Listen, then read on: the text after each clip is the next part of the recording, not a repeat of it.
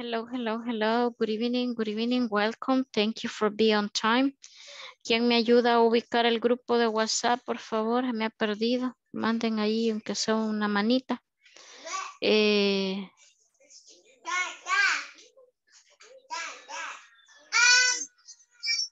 No, alguien mándeme ahí señal de humo en el grupo, por favor.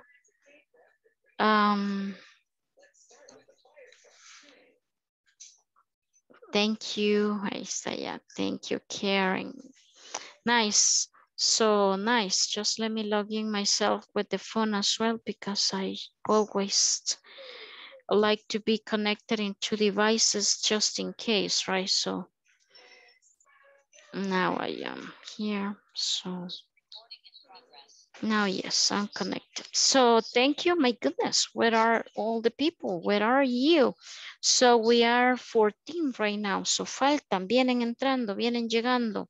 So we are going to start. I don't know if you already realized that today well, it's not the last class, but it's the last week, imagine. So please be in the class, do not miss any day, especially if you need to get the 80% of the attendance, right? So this is the last week that we have, okay? No faltemos porque ya no hay más clase. La última semana for classes, so this is the last chance, the last opportunity that you have to get the 80%, right? At least the 80% of the attendance. Let's see, Jessica Janet, how are you, Jessica? How are you, teacher? I'm, ¿cómo se dice enfermo? Tired. My goodness, tired or sick? Sí, las dos cosas. No sé cómo se dice, pero me quiere dar fly, gripe. Flu. Esto un poquito así que, pero ojalá no me dé más. A little dizzy, algunos dicen dizzy, okay, como así como, so dizzy, but you are tired and a little bit sick, okay. My goodness, Jessica, and it's just Monday, okay, I'm sorry. Apenas inicia la week, right? But anyway, so thank you for being the class. What about you, Eduardo Elias? How are you, Eduardo? Hi, teacher. I'm good. Very good. So what did you do during the weekend, Eduardo? Well, last Friday, I went to a concert. And in Saturday, I only went with my family to the tacos. And the Sunday, I just slept part of the day. Oh my goodness, that was amazing. So, and what was the concert about? What was that concert? Who was the singer or the artist? I don't know. Oh my goodness. No, you went to the Marco Antonio Solis concert. Okay, yes. Perfect, Eduardo. Nice. Very nice weekend. So Marvin, Fernando, how are you, Marvin? I'm fine, teacher. Hi. Okay, nice. And what did you do during the weekend, Marvin? In the weekend, the week past, I went to visit my girlfriend and I went to eat because we celebrate one more month. Then in my house, I studied 3D modeling programs and I was playing video games with my brother. Okay, interesting, Marvin. So that would be like anniversary celebration, right? So that would be like anniversary celebration. Okay, nice. Okay. So remember the birds in past, right? So that's what we are doing right now. Birds in past. Reina Edith, what about you, Reina Edith? What did you do during the weekend? My weekend was a bit tired. I got at 6 a.m. I made them breakfast and put clothes in the washing machine. We cleaned the house while with the help of my girls. It's lunchtime. We ordered Chinese food. Okay, nice. A lot of activities, Edith. Nice. Just be careful with the pronunciation, right, of the words. So we are clear that in order for me to talk or speak and say something about what I did in the past, so I need to know the verbs, right? So if you don't know the verbs in past, so it's kind of complicated for you to express yourself, okay? Nice. Jaime, how are you? Jaime Oswaldo. Good evening, teacher. I'm good.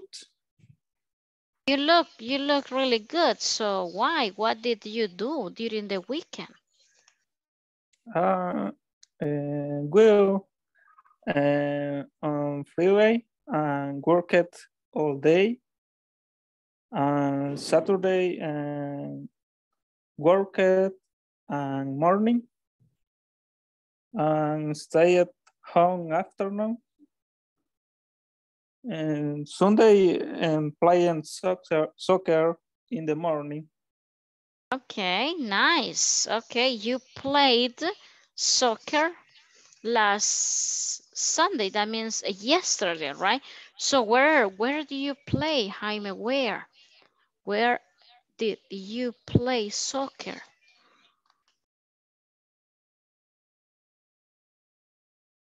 Where?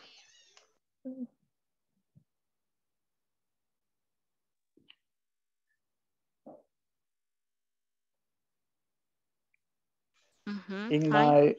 my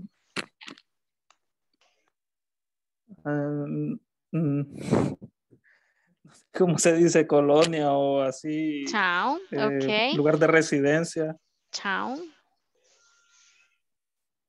Okay, I played in my town. Okay, in my town. I understand that it's really close where you live, right? Nice.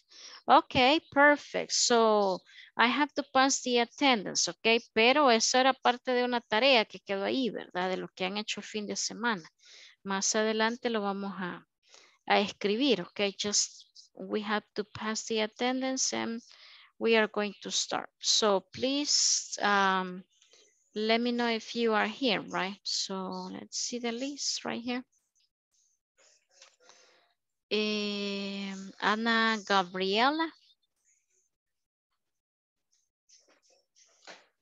Ana Gabriela.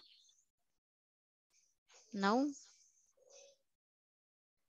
Let's see, the next one is Ana Karina. Karina, no.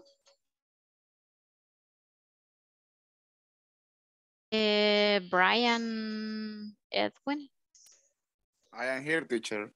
Nice, thank you, Brian. Teacher, Ana Karina puso un mensaje ahí. No problem, thank you, Ana Karina, please. Then we have Carlos Alberto. Thank you, Carlos. Cristelia Rosalina. I am here. Nice. Edgardo Antonio. Good night, teacher. I am here. Nice, thank you. Eduardo Elias. Present, teacher. Nice. Edwin Ernesto. Good evening, teacher. Tengo una consulta, teacher, así rapidita. Go ahead.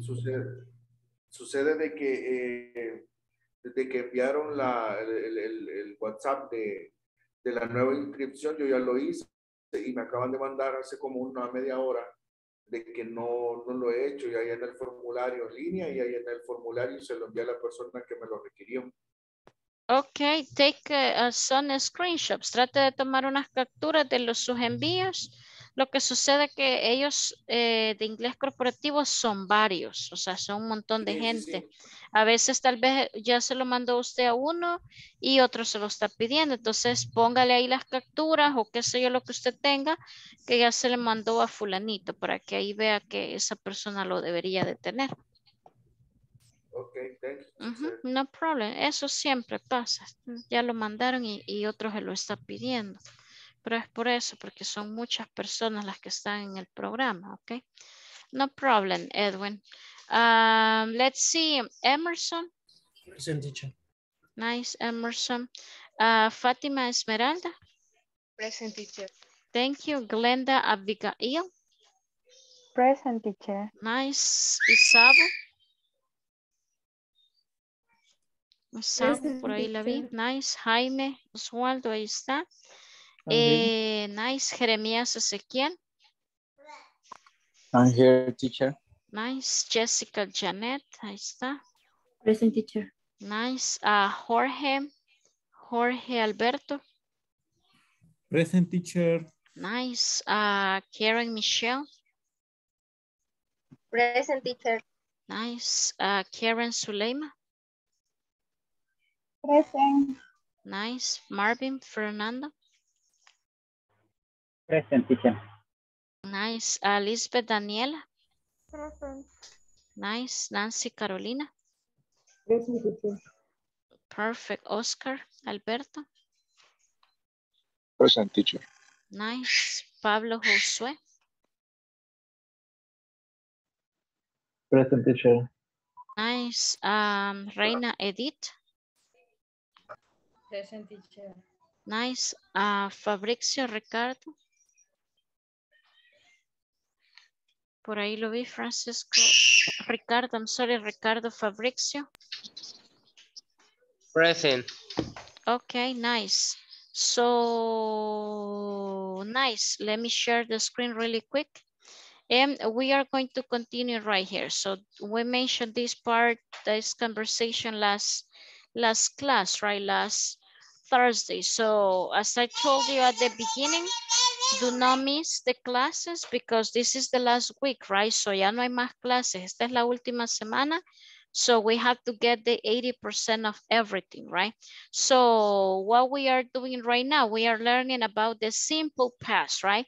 So we are clear that the simple past is a tense that we use to mention something that we did, right? Something that it's already gone, something that already happened, right? So we are clear that did is the auxiliary, right? That we use for all the subjects, right? Now, we have right here the simple past with the yes, no questions. Did you remember the yes, no questions that we mentioned that yes, no questions are the ones that in the answer will be yes or no. Por eso se llaman así, yes, no questions, porque la respuesta siempre va a ser un sí o un no. Y es una respuesta corta, okay? Now, that is the yes, no questions, right? But now we have the question in past, right? So what else we mentioned last class? We mentioned that every time that we have the auxiliary did in a sentence or in a question, the verb will be in the base form, right?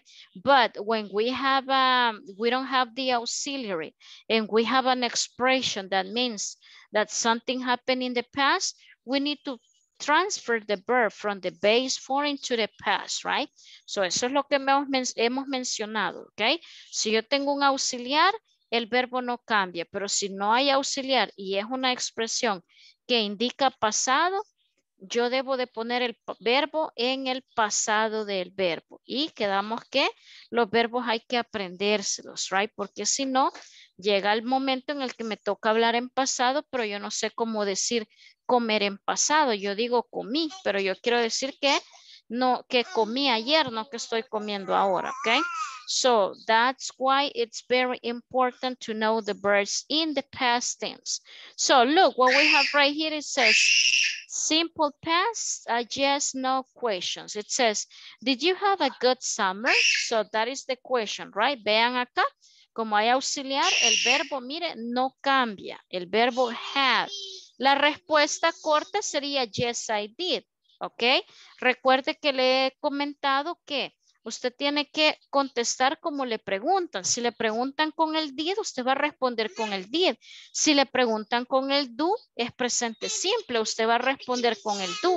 Si le preguntan con el verbo to be, usted debe de responder con el verbo to be. ¿Ok?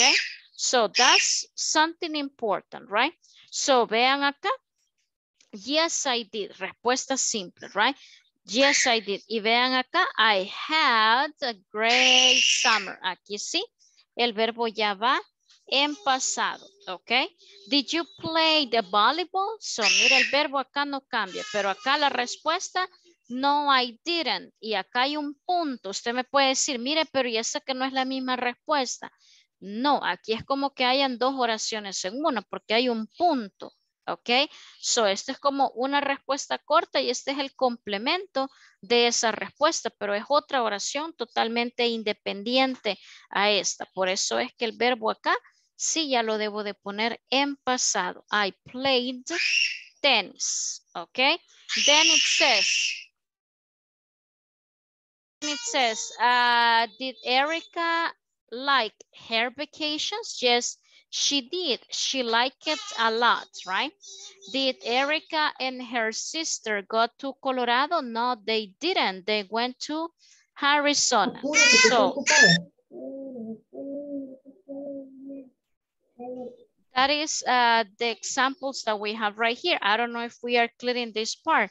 Está claro esto de las yes, no questions, pero en el pasado simple, right?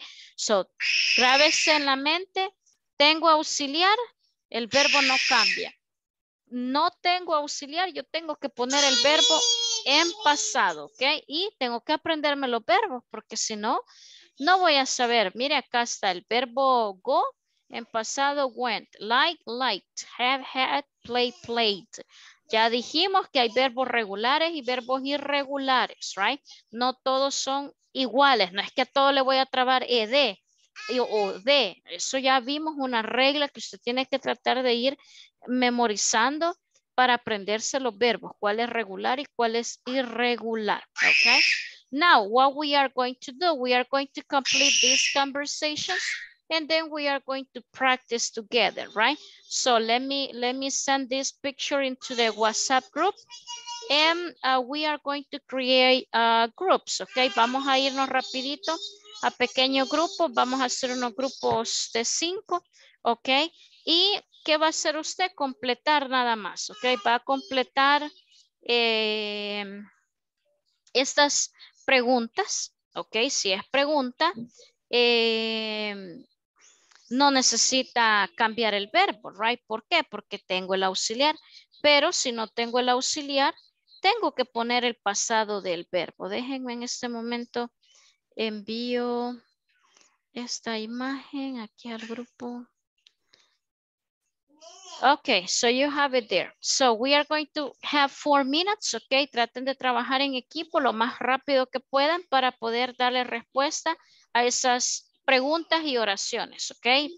Saque la lista de verbos porque necesita tener el pasado de esos verbos que están en paréntesis. So, are we clear what we are going to do? ¿Estamos bien con la indicación? Nice. Yes. Okay, so let me open the rooms right here.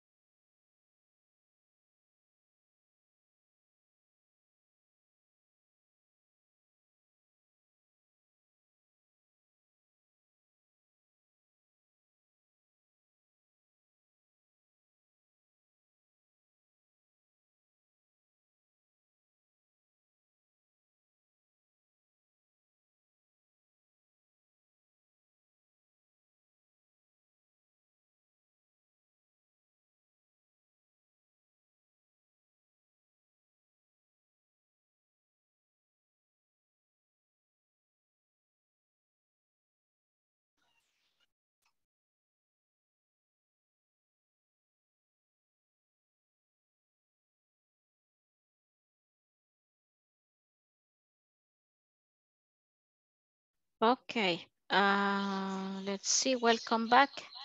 I don't know if you all finished, pero el grupo en el que yo estaba ya había terminado. So let me share the screen one more time and we will see together.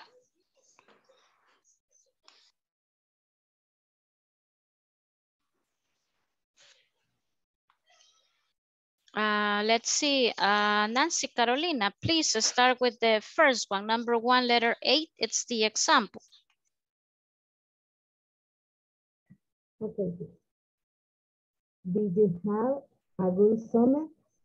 Yes, I did. Okay. I had a great summer.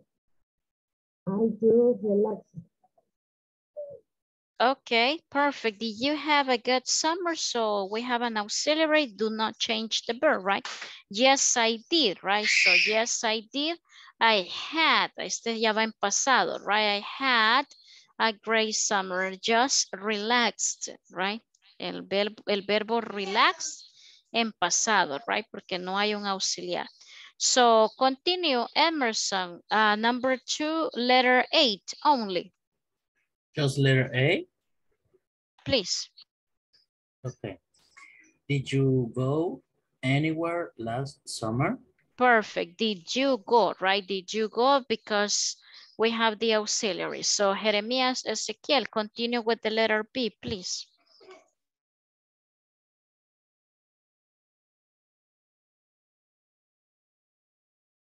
Jeremias. Letter B, ¿verdad? Yeah, number 2, letter B. No, I think stay up here, but my friends visit me on the weekend. Friend visit me on the weekend. We went out a lot. Okay, Jeremias. So the answer will be no, I didn't, right? So negativo, el did. Okay.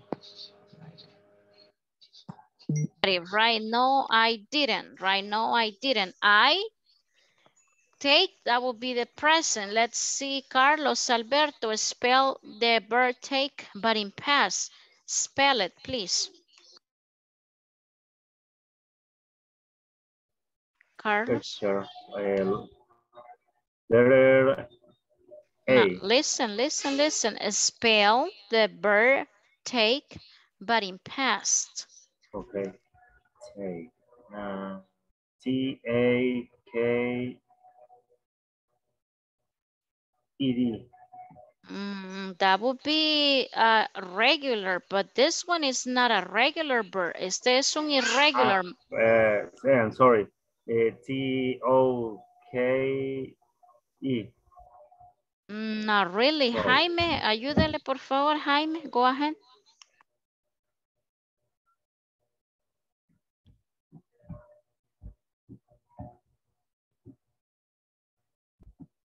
Jaime.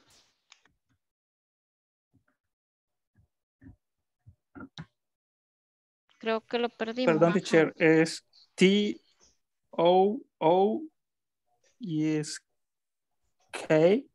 Okay, T-O-O-K. Yeah, there you go. Take, took.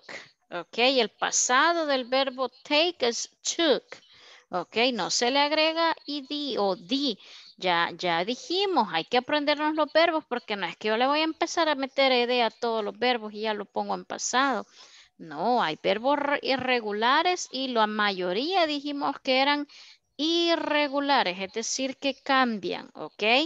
Take, took, taken. Trate de aprenderse las 3 columnitas que dijimos, ¿verdad? La forma base, el pasado y el participio, porque el otro módulo va a necesitar el participio y si no se los puede, vamos a volver al mismo problema, right? Que no puedo hablar en pasado participio o en presente participio si no me puedo los verbos, ¿ok? I took tennis lesson. Yeah, Michelle, Karen. ¿Cuándo saber cuándo usar un verbo en pasado participio? Porque digamos el verbo go en pasado sería went, pero went es participio, ¿verdad? Ya, it is, ok. Lo que sucede es que ustedes van a ver, todavía no hemos visto el presente perfecto, pero el presente perfecto se usa mucho en inglés, al igual que en español. Es el famoso tiempo pretérito perfecto. Para los que han estudiado gramática en español, el famoso pretérito perfecto es el present perfect en English, right? So, este es el famoso ando, endo, ¿ok? Usted me dice en español, cuando usted dice una expresión en español, yo he estado estudiando inglés desde hace 2 años. Esa expresión es el famoso presente perfecto en inglés. I had been studying English since last 2 years. Ok, yo he estado, ok, estudiando. Usted me dice en español, yo he estado trabajando aquí desde hace 5 años. So, esa expresión, I had been working here since last 5 years. So, yo he estado, yo he andado. Esa traducción es el presente perfecto, ¿ok? En esos casos es cuando usted va a usar el verbo en present perfect. ¿Cuándo va a ser? Cuando usted me quiere decir algo que empezó en el pasado, pero todavía existe en la actualidad. Si ya murió en el pasado, es el presente, el pasado simple, lo que estamos viendo. Yo comí ayer, ya no está comiendo ahorita, solo comió ayer pupusas y ya. Pero usted me dice, yo he estado estudiando para el examen desde ayer. Quiere decir que desde ayer empezó y todavía ahorita usted todavía está estudiando para ese examen porque no ha sido el examen. Cuando el examen ya pase y termine, usted me va a decir, yo estudié para el examen, pero ahorita yo estoy estudiando, me dice. Entonces, ese es el tiempo del present perfect. I had been studying, yo he estado estudiando, yo he estado trabajando, yo he estado viajando, yo he estado viviendo en tal lugar desde hace 3 meses. I had been, ¿ok? Ese es el present perfect, pero como vuelvo y repito, usted lo va a ver más adelante, ¿ok? Ahí les van a dar otros ejemplos, pero tiene que saber los verbos. Cuando llegue a ese momento, si está conmigo, yo le voy a decir, bueno, los verbos ya los podemos, se aprendieron el presente, el pasado y el participio. Entonces, usemos los verbos en participio. Entonces, por ahí viene la cosa, ¿ok? No sé, Karen, if I answer your question. Es que en el párrafo que hice, que usted nos dejó de tarea, para poner el verbo go en pasado, yo puse got. No, sería went. Went es como decir fui. Exacto. Y got estoy yendo. Yo estoy yendo a trabajar desde hace un mes. Es que yo hice un video en YouTube y así me apareció. No, ahí sería el pasado perfecto, ¿ok? So, yo fui a trabajar, I went, ¿ok? Hasta ahí. Yo ando trabajando desde hace 20 años, ahí sí, ya sería got it. Okay, so got es el pasado de get, got him. There you go, Edgardo, ahí está. So, nice. Continuemos. Let's see. Nice, Karen. Jorge, my goodness, Jorge. Continue with the number 3, letter 8, please. Did you take any class last summer? Okay, classes in plural, right? Yes. Did you take any classes last summer? Nice. Continue, Karen Suleima, with the letter B.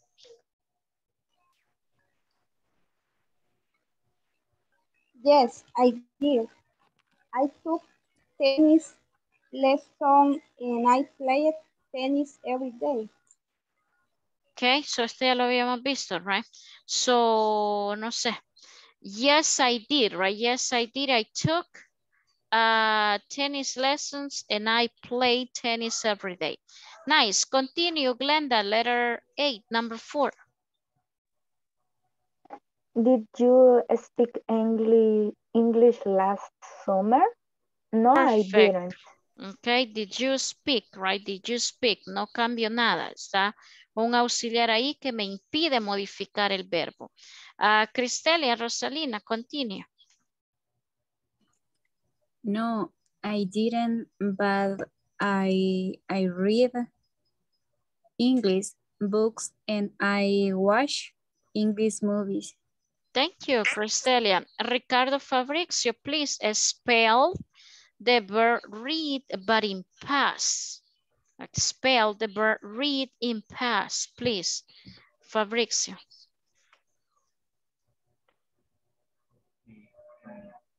R E A D E D. The same question for Pablo Josue. Spell the verb read in past, please, Pablo Josue. Okay. R O D. Ok, vamos a ver quién va a salvar el alma aquí de las almas en pena. Edgardo, salve por favor aquí a los compañeros. Okay, teacher, is R-E-A-D. It's the same verb in present. There you go. Miren, hay que aprenderse los verbos. Yo sé que se los están aprendiendo, es normal. Porque me le están metiendo id a todos y ya dijimos que la mayoría son irregulares, es decir, que la mayoría cambian. Bien poquitos son regulares, que aplica la regla que vimos la semana pasada. No me le anden metiendo ed a todos los verbos, que no es así, ¿verdad? Yo así lo voy a decir, dice uno, pero no, gramaticalmente es incorrecto, ¿ok? Y en este caso, read es un verbo irregular y es un verbo que usted me va a decir, ay, Dios mío, y entonces, pues igual se escribe en presente y en pasado, ¿cómo es la cosa? ¿Ok? It is like that, but the pronunciation is not the same, ¿ok? La pronunciación no es la misma. En presente y en pasado es diferente, aunque se escribe igual. Pero usted me va a decir, ¿y entonces cómo voy a saber si lo pongo en presente o en pasado? Va a depender del contexto. Usted está viendo que tiene un párrafo, una oración donde usted está viendo auxiliar did. La mente me va a decir, hey, este párrafo está en pasado.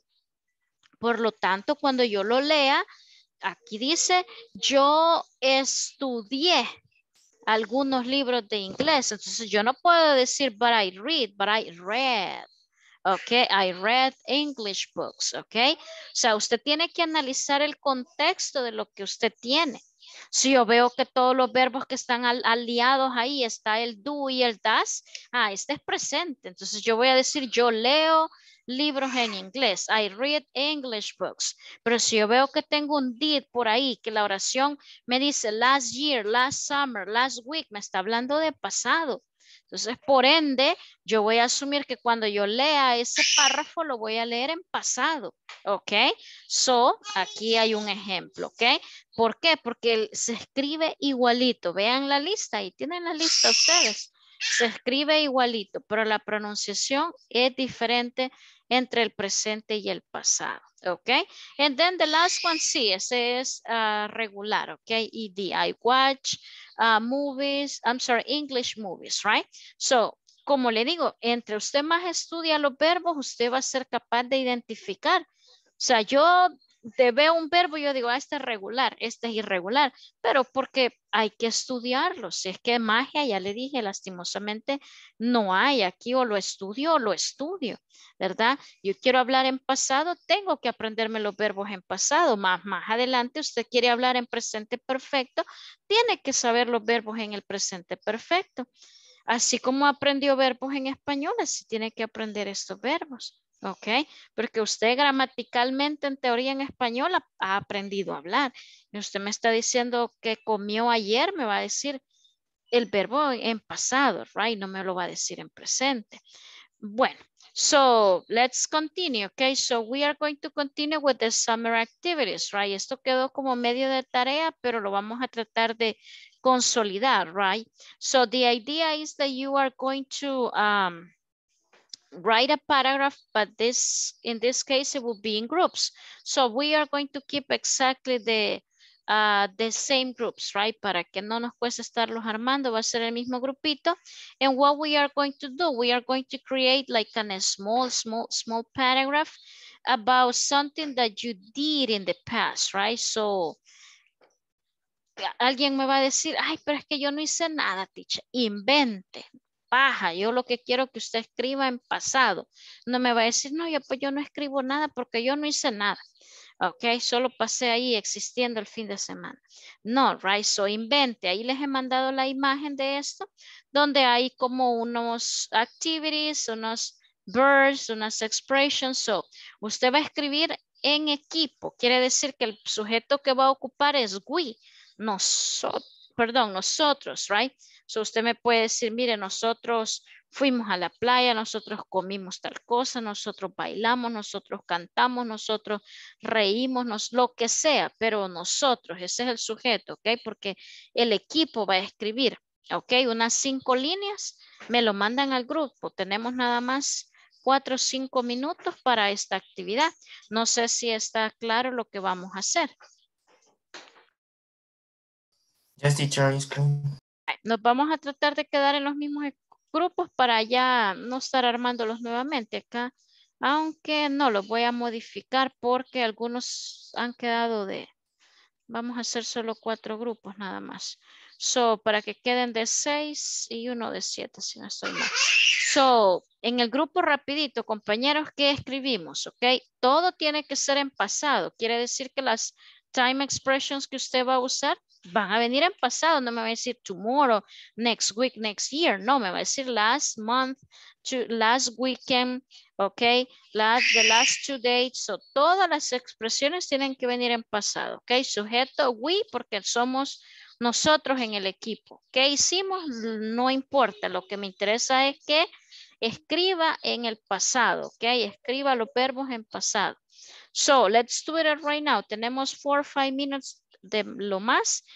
Send it in the group, right? Ahí manden al grupo de WhatsApp su pequeña parrafito, ok.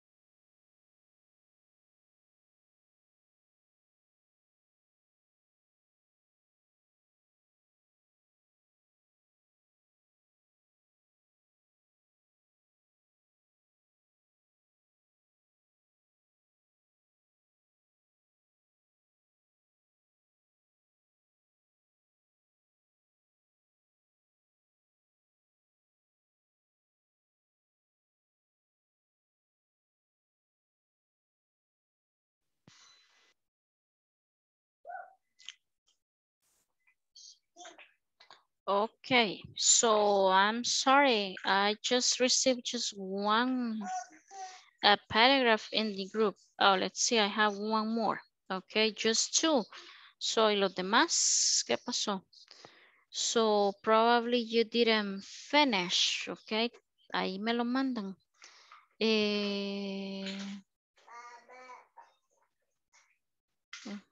Yeah, remember that is a paragraph, right?